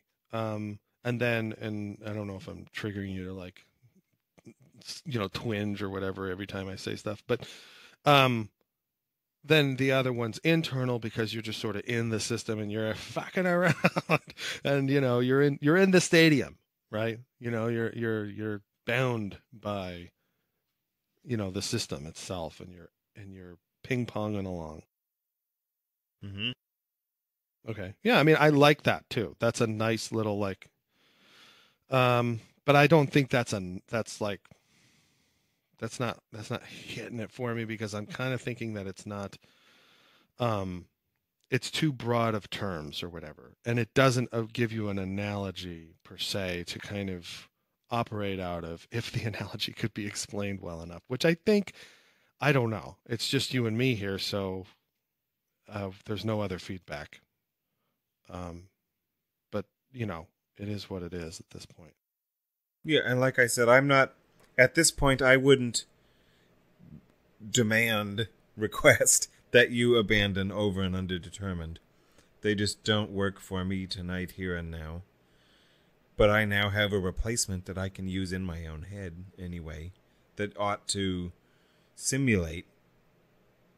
Maybe if I run that program, I'll be able to construct sentences that flow smoothly with your semantics. We'll find out. We'll find out. Although at the same time, I still like was it a prism or is it not a prism? The Toblerone or whatever. The Toblerone's kind of that shape. The individual pieces are not, if you kind of stretch it out. Yeah, we'll just use that word. Oh, I know what we can call it. What? Tri-tip. Like when you get a steak. You're welcome. You are welcome. Hey, thanks. So does considering Stuart Kaufman break this setup? What about the people who appear to be truth seekers but work on complex systems where they think there are more unknowns than equations so far? At this point, that's what it is to be a complex system. But there are right answers. That's how the world works, and I want to figure it out. And like, what if there's a truth seeker and or engineer type individual, someone who pursues who's oriented that way in their investigations, but who Well, is okay. happy to say that there's more unknowns than equations. Well, then remember, you're somewhere in the mix, right? I mean, I never said that it's categories, you know? So you can be, you can operate in different ways, and maybe being somewhere in the coordinates of whatever's happening, wherever you are in the coordinates space, um, that might provide you the opportunity to kind of go or be both things or whatever often. However, you just said something that, like, I don't know. I just feel like I mean, it's not something I was expecting at all tonight. And I'm like, holy shit. All right, good. I'm just like, Let's talk about it. okay, you just said the definition of complex systems is where there are more unknowns than equations. And I'm like, oh, let's talk about that. I don't disagree. I'm excited. Um, like, that's great. But I mean, I would say I'd want to ask you if you agreed that um sorry, I'm a little distracted because my dog I think wants to kill somebody who's outside right now. She's just like, "Let me kill you. Come closer." Anyway, Do you need she's to go like take care of adamant. that for her? No, no, no. I want to ride this. Um so the thing is I want to ask, could that be like an epistemological definition of complexity? Are there any ontological definitions of complexity? Anyway, I just love it. I'm just like, wow, so much room to roam. What if I said it's epistemological if you're an x-axis type person, and it's ontological if you're a y-axis person? Ooh, can we have axis of epistemology and axis of ontology? Oh, shit, there's a lot to go on here. This is why I think we love this, whatever the fuck we're doing. What is this thing? The Well, it's Triamond. kind of a game that we're playing, I think. Yeah, it is a game for sure. Yeah, that's the problem when it becomes an infinite game. It doesn't really ever settle on anything. You just keep going and you're like, well, I don't know, you know. But it's fun and I like it and it works so far. Um, but yeah, I definitely, I don't know. What do you think about all that? Do you have thoughts or are you just like, no, I've always thought that, even though you didn't use ever probably equations and unknowns in your thoughts necessarily in that way? Um, or did that just come to you too? Yeah, it just came to me. I mean, I just said words. I don't even know if I agree with them, Uh-huh. but that's what I felt like saying at the time. Yeah, That I'm glad you if we did. play this game and use these terms, is that what a complex system would be? Would that be in Ryan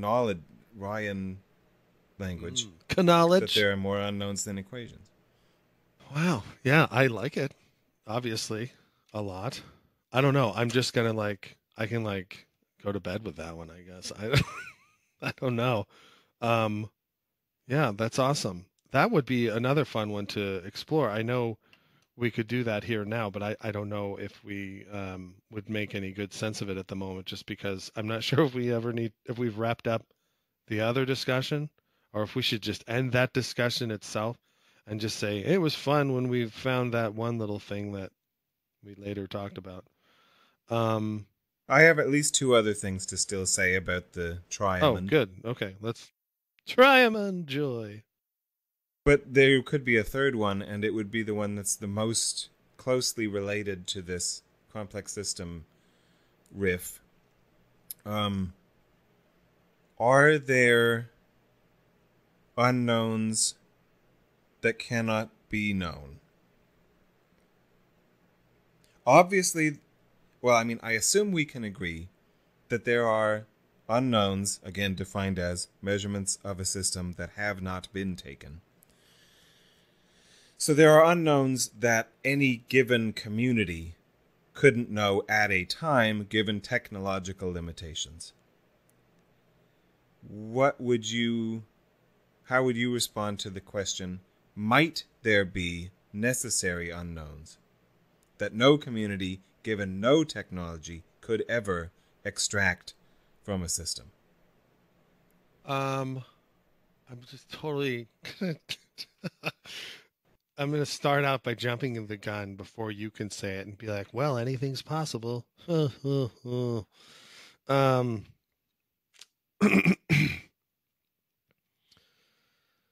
I want to say that seems like a real, I mean, that seems quite possible. Like, that does seem possible to me in terms of, um, we just, right now anyway, kind of suck at so much, and we're just trying so hard to do any of this at all in any kind of respectable way. So how could we possibly expect it to discover all the unknowns, And of course, people could always be like, well, there are things that happened 65 million years ago that you'll never, so you can always say that, right? Something that wasn't captured it happened in a galaxy you'll never visit and no human ever will, or no robot or whatever, right? That there isn't one entity that could collect it all or whatever. Well, what about a more mundane case? Would some of the Santa Fe Institute crowd maybe claim that that's already the case with some systems with which we are already familiar? That there's just something interesting about, I don't know, autocatalytic chemical system X in this living creature or whatever, that we, not only can we not get it, it's just ungettable for some, I don't know, self-referential reason or epistemic horizon instituted somehow, that there's just inaccessible information. Of course, I tend towards saying no to those kind of questions because I think anything's possible. What I'm asking is, are we willing to consider something impossible? And I'm, at this point, not. Yeah, I mean, we've been talking for so long. I mean, this is not one of those things I get hung up on. I have talked to you and other friends about this, and I don't even remember where I ended up at the end of it. I liked thinking about it, though, in terms of, well, what if there are things that are, I think the approach I took at one point in favor of the unknowns that will always remain unknown or whatever was something along the lines of, discrete paths of accumulating information and knowledge or whatever. And that, they might meander, but they won't, like a plow or whatever, just collect it all, or even expand wide enough ever, And then what about all the things they never collected behind them, that when they were not nearly as wide or something like that? That was the approach that I took, I think. And I think you and I think it was Connie, a new individual for you, Zero listener, to think, huh? But I think it was you and Connie. We were talking about it, and you guys were like, "Come on," and I was like, "No, I want to, whatever." But that's where I think I last left it. If you're trying to provoke an argument out of me, I don't know that's the one. Okay, you'll argue with me about this instead. Oh, Christ. Is it... Well, not necessarily is it better, but what about the grouping of truth seekers and game players and overseers and engineers? Because, so you said something about, you talk about fixed points a lot. And every time you say the phrase fixed points, I think that applies most clearly to truth seekers and game players. Truth seekers have fixed points to the extent that they think there's a reality out there, an objective reality. It is how it is, no matter what anybody thinks about it, what eternal laws of physics, etc. And game players, because there are rules. You can't run out of bounds and run behind the bench, you have to reestablish position in bounds before you blah, whatever. So the people who have fixed points are the truth seekers and the game players. Overseers, I think, obviously don't have fixed points. And engineers, it might be debatable. But I think there's a lot of similarities between truth seekers and game players if you look at that dimension as the, as the externalist thing again. To the game players, to a strict game player, someone maxed out on that dimension, the rules are inviolable and fixed, right? This is my game, what are the rules, and let me play the game. Or there's an objective reality out there that determines what is true, and I need to figure out what is true. And then the overseer version would just be, we can have whatever rules we want, or we're willing to consider multiple different realities, or what if the laws of physics themselves evolve, blah, blah, like overseers seem unrestricted.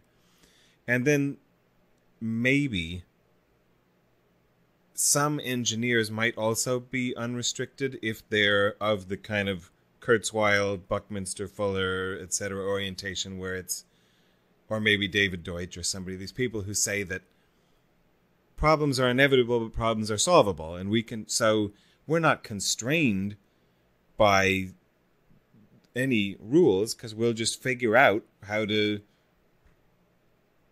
jerry-rig around it, and I can fix that, I can figure that out. So that maybe some engineers are with the overseers in a non-fixed point world.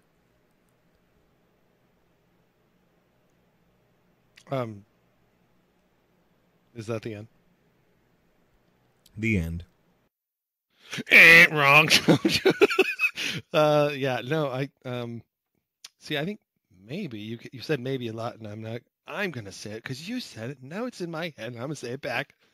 Maybe you thought when you started this latest little section, or the second point, or whatever, that this was going to be a provoking kind of thing, and I was going to have to be like John Searle and go, well, and then come up with some excuse about whatever. But no, I think this is just us exploring it further. I think, yeah, there doesn't have to be just two axes. What other axes might there be? And how could maybe these things be grouped differently? What do they have in common? And I'd be like, yeah, this sounds like more fun. Maybe I'm just too agreeable right now, which is sad. But I think I like that. I like the idea that there's a possible other way to kind of rotate this whatever. It doesn't have to be geometrical, but God damn it, that's what we're doing. Geometry. Right. But we could rotate it and be like, oh, but when you rotate it this way, it's not like that. The axes are different. That's kind of cool. But then again, now I have to go again. Now I've got like two things to think about, like an epistemological definition of complexity and this like new way to like rotate the thing and look to see how sometimes it's, truth seeking and game playing potentially on the opposite ends of a spectrum. And, not to say that they never were anyway, but kind of, I wonder how that thing rotates and what kind of clarity can come of it. So I'm sorry, but I don't think I would fight back on that. Okay, that's fine. And again, this goes back to one of the initial virtues I pointed out, that this thing is happy to be arbitrary. It's all arbitrary. We can do it however we want. So there was that, and then the final thing was another geometrical analogy, because as you asked, I peeked on Google or whatever for the thing. I didn't get the prism answer, but I did get another shape. The tetrahedron. The Okay. basically 3-sided pyramid, right? Right. 4 faces, 6 edges, whatever. So we can make a tetrahedron out of this if the one that we pull off isn't adding engineering and drawing everything down, but rather, in as it would be happy to do from its name, allow overseeing to float up top of everything and become the crown of the mountain, and the other 3 remain a triangle on the floor, on the ground level, game playing, truth seeking, engineering, and overseeing comes up above everybody. Because in a lot of senses, that one seems to be different, right? And can apply to all of them. You can oversee an engineer or a game or the behavior of a truth seeker if you want to get annoyed.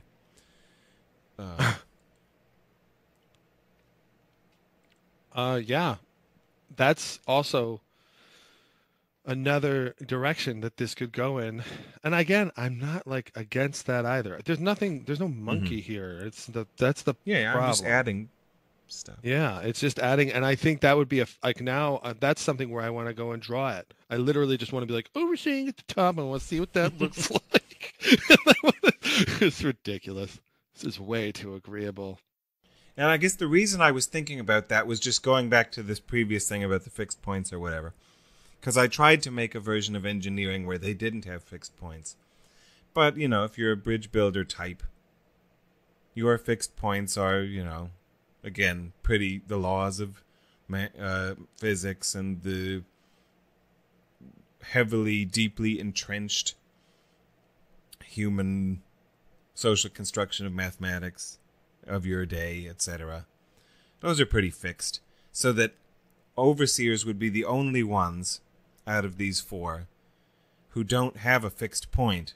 So therefore, that's why they'd have to float up above the rest. And we'd say that everybody on this plane plays by various different types of fixed point games. But then there's these overseeing motherfuckers. They don't do that. Wait a minute. I've just come up with a way to make the overseers at the top make sense, even in the idea of saying fixed points. The truth seekers, the game players, and the engineers are the overseers' fixed points. Bam!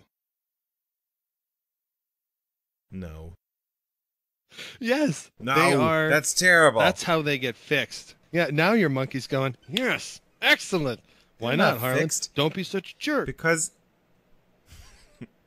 it's already part of the entire program that It's fixed to it. what these things are is that they apply to human beings, and that no human being is any one of these things, and we slide around at different times. Like, the whole thing is predicated on is that the people are not fixed points. Sure, but I still like my idea better. I still like that. You can remove. But so the If you were to fixed remove- points here's- could here's the be thing. the Here's the abstract thing. Oh, wait, description wait. of the positions. Fox Yeah, News. Well, this is I'm talking over. You don't get to talk. fake news, more or less. Cut his mic. Cut his mic. Yeah, no, I think that it is, because even if, like, say you remove engineering, you still got game playing and truth seeking, and the overseer can oversee on those points. But then if you remove the game player and you just have truth seeking, well, the overseer is still going to work with the truth seeker, but you remove the truth seeker, what does the overseer oversee? That's its fixed points. Those 3 and plus more potentially, if we get any more ridiculous. That would be the modes. It emerges out of these other modes fucking around. Bam! Well, doesn't that just make them points? But I don't know what makes them fixed.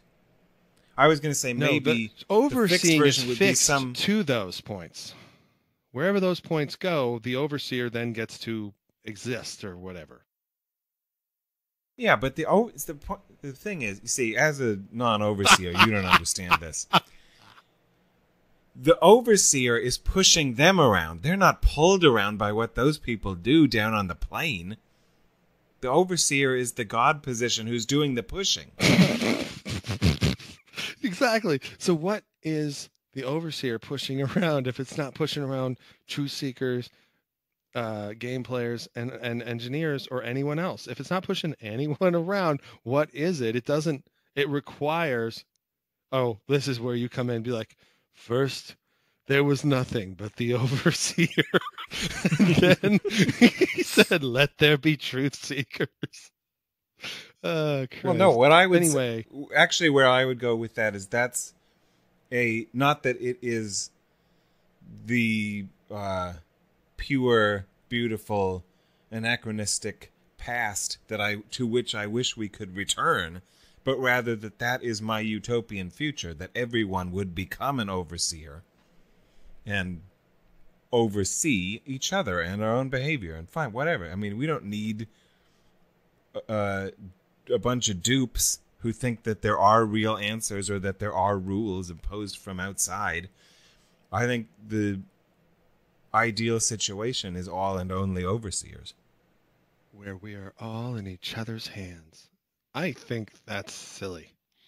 But I could go without the truth seekers, I guess, because I don't really go in that direction anymore. Maybe when I was younger I did, but yeah, as I get older, we needed to, we're talking about a 3 or 4 partite thing. We need to have a truth seeker here tonight. We're both willing to bash them. I know it's unfortunate, but maybe we can have like a revisiting Triamond Joy, and then or whatever, Triamond Joy revisited, and then we could say, we could include one of them, and they'd be like, this point here sucks because of that, and then we just bash them too. No, but I'm fine with engineering, game playing, and overseeing. I don't need it to be only overseeing. What would you do? You'd be exactly everything that, when scientists are kind of pushed a little bit and they get pissed off about philosophers, they're like, what are they doing? It's just like sit there and talk and that's kind of what you would want. You'd want no one would do anything. Be like, well, who's going to make lunch? I don't know. I don't oversee that. Yeah, you guys would just be like sitting around doing nothing but wasting away, talking about who should go and make lunch, and no one would. The food would be rotten. The crops would have died. Yeah, I don't think so. Yeah. Overseers are to engineers like birds are to statues, or whatever they say. Right. Nice. Yeah, there you go. You need something to perch on, you goddamn thing. Yeah, so that's kind of why overseers are an emergent property of the other ones, and they fixed points and they rise to the top. And I'm not against that. I think that's totally something that's necessary. We need some kind of regulation. God damn it. Otherwise, the other three just do really bad stuff. And honestly, maybe we could make some kind of application of this, make use of it in some way. Like, I would wonder if that's kind of what happens in academia. Is like that was one of the things that I was thinking about with engineering, is that they need to be able to hold a slope on a hill is, what's the porosity of the soil and the angle of the slope itself, and just these basic physical parameters. They don't care if there's how much particular kinds of vegetational interactions are going on with the soil and with the bacteria and with the burrowing organisms or whatever it is. But who knows, maybe that actually has an impact and they don't take that into account, and then the whole thing slides and they're like, why is it not doing what we think it should do? Anyway, and so it's that kind of thing that sometimes I was like, okay, well, there's engineering. It's literal engineers, I suppose. And then the scientists would be more like, to me, a lot of the times game playing, and the big game they play is publish or perish. But, still, when they're actually doing the science, I think they're just screwing around and they're testing hypotheses a lot of times, especially with the lab.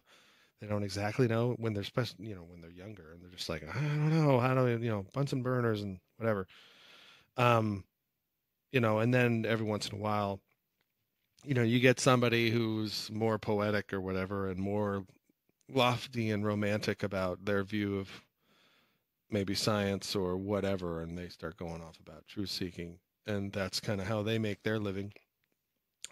But you need some kind of overseeing, or maybe administrators are like truth seekers. They're like, God damn it, we need him, butts in seats. I don't care how you got there. Anyway, that's what I should have said. Um, and then maybe we need some kind of regulation on that, like someone to say, well, what do you mean butts and seats? Why is that important? We need regulation, that not tight regulation where everything's a fucking cloister, but we need some kind of checks on the system, because otherwise then we just sort of off and running, which is I think what a lot of like certain kinds of economically certain economic orientations people have. They're just sort of like, let the invisible hand have its way. It's like, are you going to actually ask a question about what would happen if that happens, or are you just going to believe it? Anyway, sorry, I'm done. Must be getting late in the night. You said something earlier that I intended to attack, but I didn't write it down, and it's gone now. Yes. But it involved, you said something about truth seekers that I thought was a game player thing or something like that. You probably don't remember either. Nope. One thing we've brought up a bunch of times, and I think we're agreeing that we haven't directly attacked it, is the whole definition question. What would happen if I said, as we approach the end of this podcast, you Dawdler,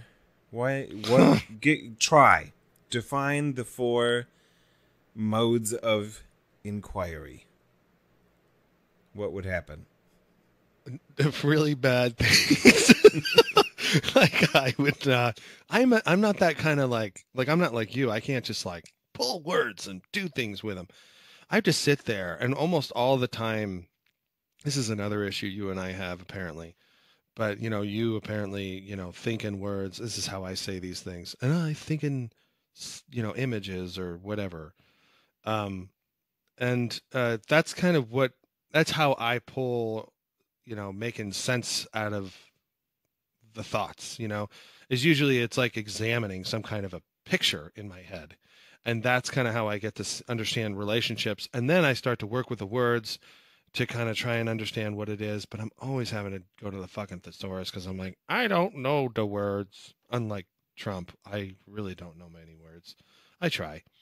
But that's kind of my issue. That's how I come up with definitions as well, or I can like play off of some that I've seen somewhere, and I can say, well, I like this bit and this bit because that seems to be a little more concrete. I don't know. Or less circular or whatever. So, yeah, I would rely heavily on you to start that part of the conversation. Like, what do you say after all the things we've both said? What's truth seeking? Quixotic. But let's see, what was I going to say? I bet that's something they've studied, right? That's something that's interesting to me, that you can get different human beings to report. I think in X. And then some people say pictures, some people say words, I'm sure some say other things. That's one of those little treasures that I'm just like, what? Like, I also have the knee-jerk response to say that, and I definitely lean toward words. But it's another one of those things where it's obviously that all the answers are false. I mean, maybe we don't even think, or some people might say, well, I think in neurons. And so do you. Mm-hmm.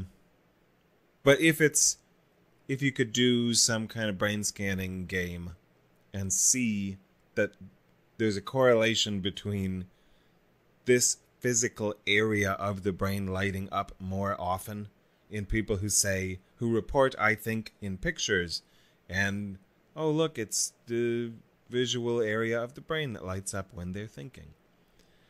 I assume someone has done that by now, but I don't know of it. This also sounds like a potential topic or an episode in and of itself, which would be fun, I think.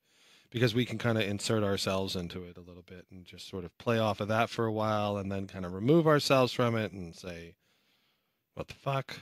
you know.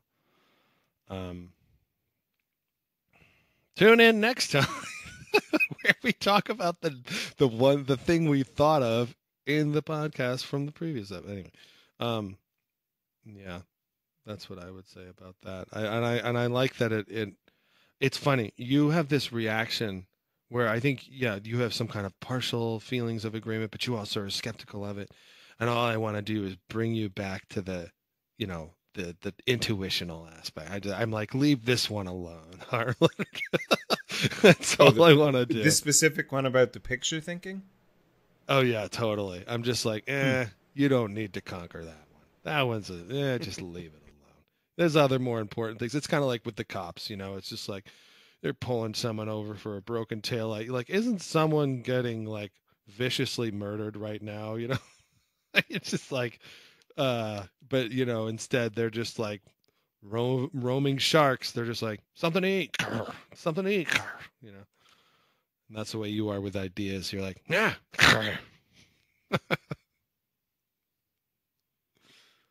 And I'm like, this one won't give you any sustenance. You need to go for the big fat seal, that gelatinous fat to give you the energy to live in the ocean and run away from the killer whales, which are hustlers, but whatever.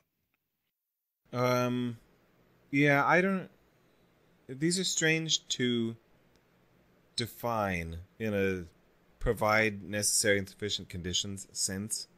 When I think about attempting to define them, I end up writing little miniature plays.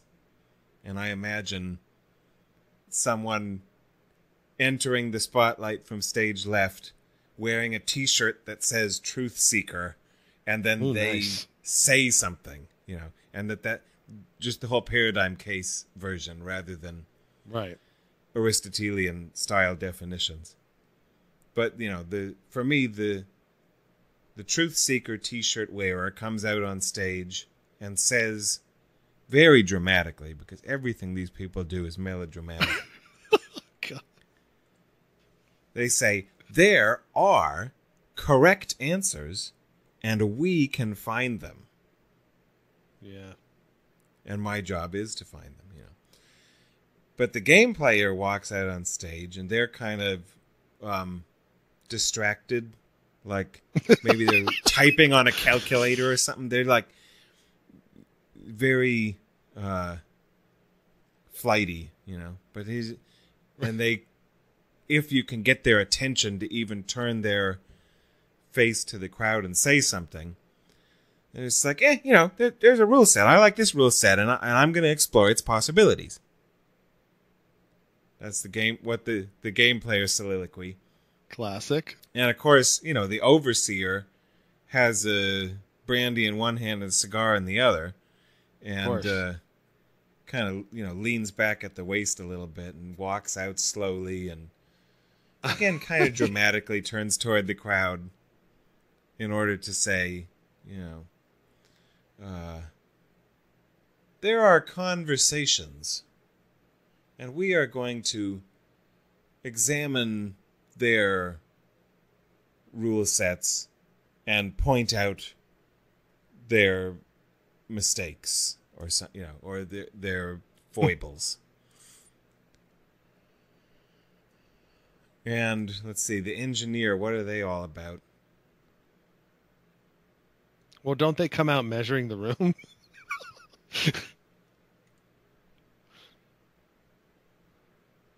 And then they're like, you can't put that design here.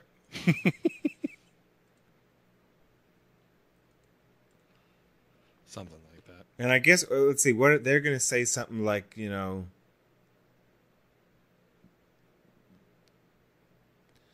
okay, here's what I envision for them. It's like Scotty from the engine room on the original Star Trek, maybe. It can't be done, Captain. Yeah, or whatever. So their manner is a sort of frustrated bemusement, or what? There's a little bit. Yes. They are kind of annoyed that you keep giving them specs, and they're like, "Oh my god, this is going to be so hard to do," but like, fine, And then so they kind of have a two-part. They start out frustrated, but then they just get determined, Right. But they have a wry smile the whole time, and they're And if they're saying, any yeah, good, all they're right, miracle workers. yeah, and they are like, yeah, okay, there are specifications, but they say that in a haggard way, and then in the happy way they answer it with, but we can fulfill them. There are specifications, and we can fulfill them. I don't know. Right. So those aren't definitions, but that's the Nope. That's the little play that explains what these different orientations are. Yeah, for sure. Yeah, they're hard to define. And I don't know if I even care to define them. It's like we love to talk around them, you know? But they should be definable. Now, I think I know something about you that all zero members of our audience don't, potentially, is that, you had said something about definitions in that there be some kind of necessary and sufficient conditions in order to, formulate a definition for each one of these or whatever. But because you think all things are possible and things like that, you don't believe things are necessary, right? Right? So we then just be operating out of sufficient conditions for a definition. I think those are different meanings, different definitions of necessity. I personally don't think that we ought to invoke any metaphysical necessities. But if we want to stipulate semantic necessities, that's fine, as long as you know that it's a mere stipulation. And you're not positing that something in the universe is really necessary. It's, you should be familiar with this. It's kind of a game-playing move. A linguistic game that this is what our model must include in order to legitimate pasting this label on it. Mm-hmm. And I'm now don't you not play language always games with opposed to me. that. It's hard not to. But I mean, I think there are different types of definitions. That's one, the Aristotelian style definitions. There's like operational definitions. I don't know if what I just attempted to do could be considered a definition style. I don't know if it would be expositive or something. But, what's the definition of definition, Ryan? Oh, man, another episode. Fuck. That sounds like an episode. Put it on the list. Oh, it's already, yeah. Yeah, all right. Well, anyway, that's the triangle, diamond, tetrahedronic, prism, pyramid, the geometry of modes of inquiry idea. That's it. Yeah, geometry. I think we should stop talking about modes of inquiry and be like the geometry or something that includes the word geometry. We'll get there. Yeah, that was fun. I think that works for me. I think we accomplished everything. I don't think that there was a moment of like sad awkwardness where there was really nothing to say. I think it's something where we each equally cared enough about the idea that we fulfilled it nicely. I'll have to wait till actually listening to the recording, but even then it doesn't, maybe saying nicely it felt nice to me. Anyway, so yeah, we can say, sayonara or whatever. I don't think we need to say much more. We've said quite a bit already. And we've said enough good stuff. I like it. And yeah, there's just clearly more shit to work with, which is fun. Sayonara indeed. We'll Sayonara! be back with another one. All right, I can stop. We're getting better.